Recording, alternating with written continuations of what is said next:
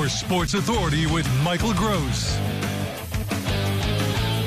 Well, the Sycamores took on Seton Hall at historic Hinkle Fieldhouse in the NIT championship game tonight. Welcome to Sports. I'm Michael Gross. Indiana State has set out to prove the committee wrong that left them out of the big dance and win tonight's game. And all season long, they've showed out in the big moments. But could they do it when it mattered most? We'll see if they could against the Pirates in front of a packed and historic Hinkle Fieldhouse. First half down 3. Julian Larry ties it up from deep. Lots of lead changes from top to bottom. We'll skip ahead, though. Sycamores down by 7. Kadari Richmond on the elbow. Pump fake. Drawing the foul. Burying the jumper. SHU goes up by 10. They don't know who they're messing with. Indiana State battling back. Long outlet pass. One end to the other. Larry again tying it up before the half. 13-3 run. Going into the break, ready to go in the game. Isaiah Swope in transition. Are you kidding? Oh, my gosh.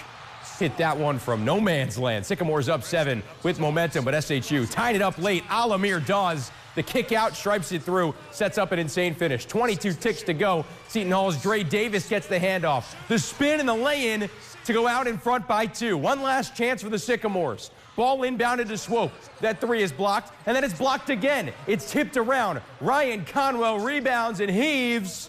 No good. Sycamores come up 2 points short on the NIT championship. Colin Davies was there with some shocking news following the loss.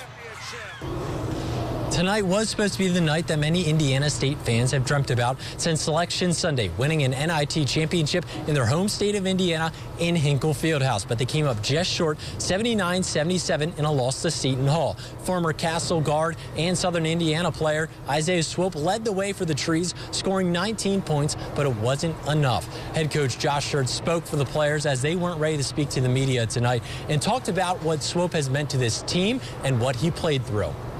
You know, again, it goes back to a throwback team. That guy's playing with a piece of loose cartilage floating in his knee, and he's playing with a completely torn lateral meniscus in his left knee. He has a complete tear. And he's been playing with a complete tear since early February.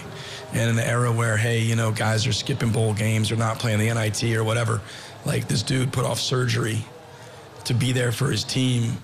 And you know, like, that's all you know about him. I mean, like, the courage, the toughness. And on that injury, Swope averaged nearly 16 points per game.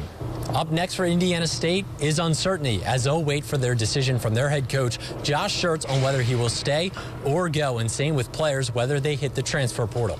Reporting from Hinkle Fieldhouse, I'm Colin Davies, Eyewitness News.